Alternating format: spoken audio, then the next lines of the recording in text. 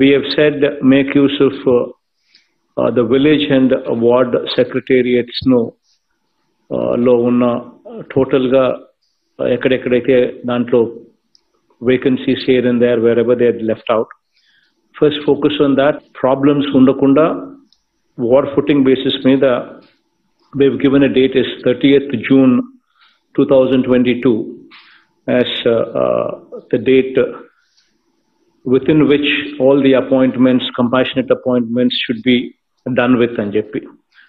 Wherever you actually have these vacancies coming forth, please make a list of them and ensure that these people are appointed, giving first priority to Grama Sachivalayam and Ward Sachivalayas, the vacant places, vacant positions there in those village and ward secretariats.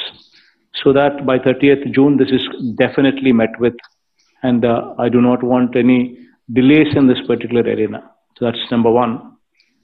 So this MIG plots what are going to be coming up in every constituency. So constituency taken as a unit. Please make sure that every eligible employee is accommodated in these MIG layouts with a 20% rebate. The registration takes place. Because until unless you know how many people are wanting this, unless you assess the demand. So please give a date as 5th March as the final date.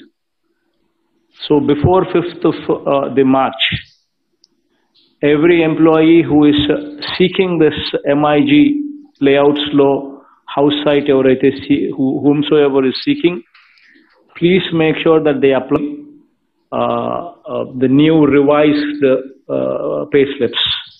This was the commitment that was given on that particular day when we had announced this. Retirement age, what has been enhanced from 60 years to 62 years, 2 years మనం ఏదైతే అడిషనల్గా ఎంప్లాయీస్కి మంచి చేసేదాని కోసం ఏదైతే 2 years వాళ్ళకు we have increased the age limit from 60 to 62 years. That I think the GO is already been issued. So COVID ki sambandhinchi, I think all of you are aware that this is a situation where we are now fighting with the third wave. We're in the midst of a third wave. Yesterday, Health Department has also extended this by another 2 weeks. So please make sure that the most important thing is making sure that these 2 weeks pass. Because this Omicron is just moving up, hitting the peak, and then it is receding at a fast pace. So everybody who's getting a fever, the fever is lasting for 1 week. So it's a trend that needs to be just pass off. We just need to pass off. So it's very important that these 2 weeks are very critical. This 27% weekly positivity should reduce. It's very important that we continue with these norms. I appreciate them for ensuring that vaccination process is on full steam. In fact, so much so that 100% first dose to adult population is already achieved. And 90.95% of the people have also been administered second dose. That is also an achievement on the part of the collectors, and my appreciation for you on that count. Post February, I'm making collectors party to it. Every hospital in the district, from teaching hospital, be it teaching hospital, be it district hospital, be it area hospital, be it CHC, be it PHC, right up to the stage of village clinic. The entire sector, wherever they might be, I want 100% recruitment.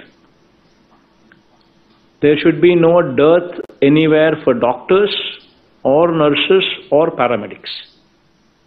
This is grounded. There should be 0 houses that are left ungrounded. Please make sure that you expedite every house in that category. Now coming to the next point in the agenda, that is Spandana grievances. This is one particular area that we've been trying to make certain revolutionary changes. We launched the portal just recently, where every file could be traced as to where that pending file is. So now that this facility is available, the collectors would have to take a review periodically, at least twice a week, to understand where the file is left, where the file is pending, and why the file is not moving. Now we have developed a robust portal wherein every file that is passing through is visibly displayed. The entire path is also visibly displayed. There's an SLA in place, and wherever the file is blocked beyond the SLA, it is unpardonable. It's got to be rejected or it's got to be sent. Why is the file still left pending? These are the questions that you need to raise, that you need to ask. And another important aspect is, if the file is disposed of, it is very important that you need to see the reasoning, the quality of the reasoning. That is very, very important aspect. The reason why I say as to why you need to get into the details of the quality of redressal is, the quality of reasoning is, the quality of redressal is, because on an average 11% of the cases are coming back, not satisfied with whatever reply that has been given, and reapplication has been made.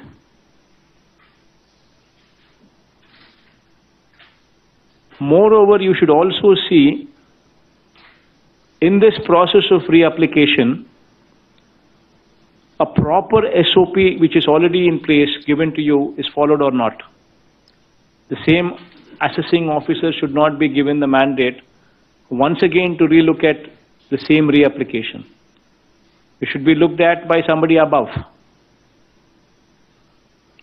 And it's very important that such applications come to your notice and you understand as to why so-and-so has reapplied, what was the reply that has been given, why this person is not satisfied with that reply that has been given, and why has he applied. It's very important that you get into that depth and make sure that whomsoever is reapplied, the same assessing officer is not doing the assessment once again, but a proper SOP in place to make sure that the assessment is done better.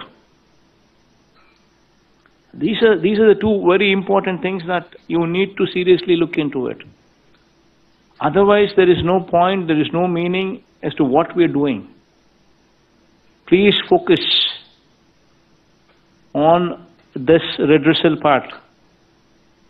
If you do not focus on the redressal part, the objective for which we are what we are is lost. We are here to do service to the people and not to lord over them. That is one very important aspect that should always be in our minds. The bigger we grow, the more humane we should get, the more humble we should become. Please make sure that you don't forget these aspects. You need to become more humane. So the most important aspect, as I've told you some time back, 90% of the issues are addressed when somebody is empathetic to the cause and when somebody is available. Please make sure that these two things are done. You have the latest technology available to you, including facial recognition. Make sure every officer is available wheresoever he should be available. That will take care of 90% of the issues. And you give them orientation when you go there. Periodical reviews by you, periodical meeting interactions by you in emphasizing on empathy. Until as you drive these points, once these two are in picture, automatically the perception would change. The way these people are handling versus how they would be handling in future would change. Another important aspect that I would like to bring to the notice of the collectors is, you have RDO level officers. You have at least subdivision officers in 2 or 3 areas in a district. You go there once in a month at least. You visit the RDO office. If you have 3 RDO offices in your district, make sure that 3 days in a month you spend time there at the RDO office. Because once the collector is going to the RDO office, everything in that RDO purview would be on their toes. This is probably one of the most important points in the agenda. The SDG, Sustainable Development Goals, and your connect to the goals.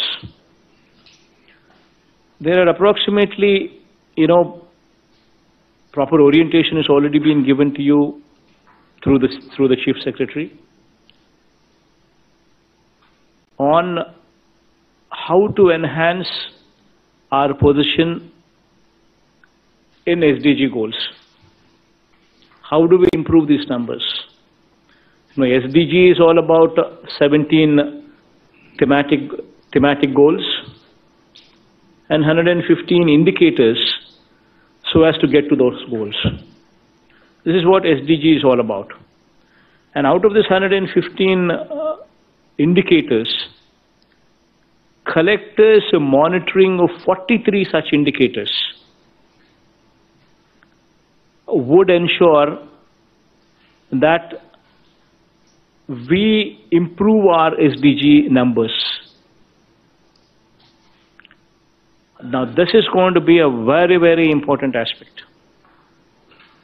You will be monitored, you will be gauged on the parameters here.